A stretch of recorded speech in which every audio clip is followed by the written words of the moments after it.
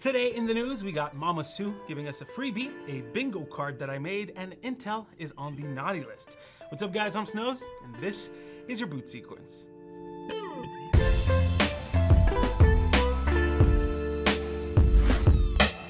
Before that, let me take a second to thank today's video sponsor, Whokeys. Whokeys is where you can buy keys like this one for Windows 10 Pro. Get yourself a license with that link down in the description and click buy now and enter the code BTS25 for 25% off. And then you just submit your order, and once you're through with your payment and you receive your key, go to your computer, click on the Windows button, type in activate, and update or change your product key. It's that simple. Let's get started with AMD. In less than 24 hours, the company is planning to finally unveil everything. But as is the case with pretty much every event, stuff ends up leaking hours before it's supposed to. This time though, it's Lisa Su herself that shows us the goods. So we've heard that Rembrandt would be pretty exciting. There was a leak of a notebook PCB late last week where we saw what is allegedly a Ryzen 9 6900HX coupled with a 6700M GPU. This leak gave us some insight as to how big the CPU was. Well, with this photo tweeted by Mama Sue herself, we can see that it's huge. And thanks to videocards.com who did the comparison, we can see that it's the biggest Ryzen notebook processor yet at around 208mm square. Now that is impressive. By the way, let's do a quick bingo card for tomorrow's events. From AMD, we got the RX 6850 XT GPU. Let's make a case for 6nm CPUs and 6nm GPUs, 5GHz CPU, why not? Some Zen 4 details, a full unveil of Zen 3D Vcache, it's almost a freebie, desktop APU, although I really don't think that this will happen, and the RX 6500 XT and 6400 announcement.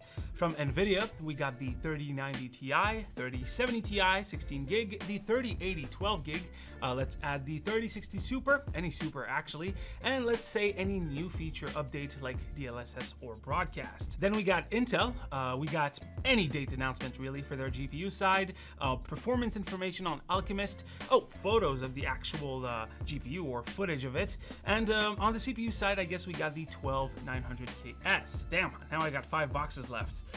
Any RDNA 3 info, any one more thing announcement, let's say RSR from AMD or an FSR update, and let's top it off with any talk of an anti-mining measure. All right, so do what you will with this whole bingo card. Then we got Intel in the news. The company seems dead set on removing a functionality they used to advertise pretty hard, and that is the AVX512 instruction set for their Alder Lake CPUs. Now, as is, Intel never really mentioned AVX512 support for the 12th generation of CPUs, but the silicon itself does support it. There's a great video out there from derbauer explaining how to actually use AVX512 on an Alder Lake CPU. All you really have to do is disable the E-cores and boom, AVX512 was turned on.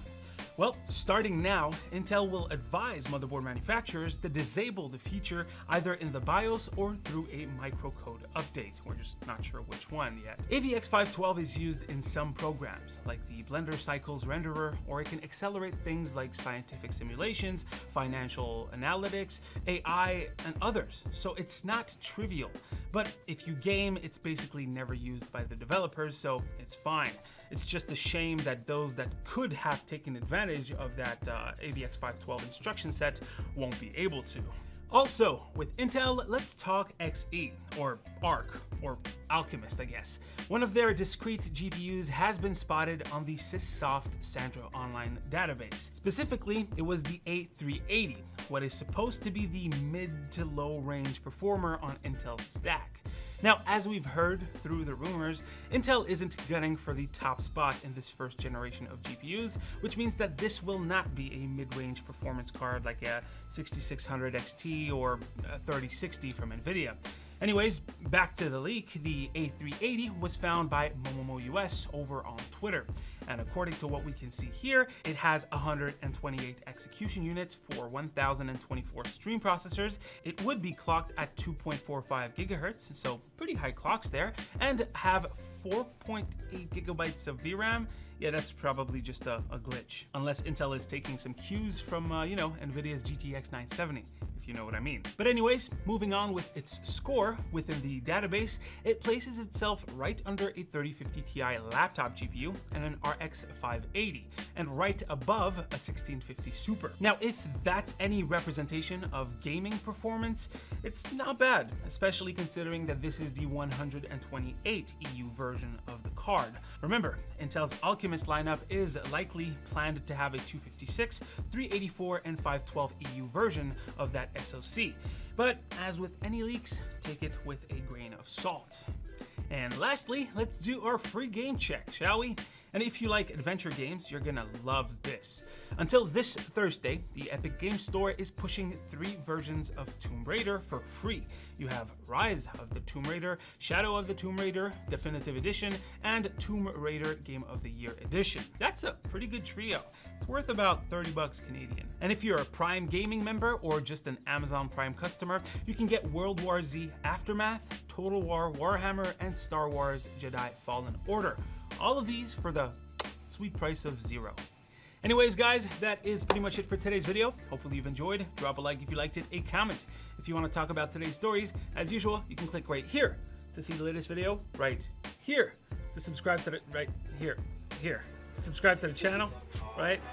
Stay frosty, my dudes, and I'll see you on the next one.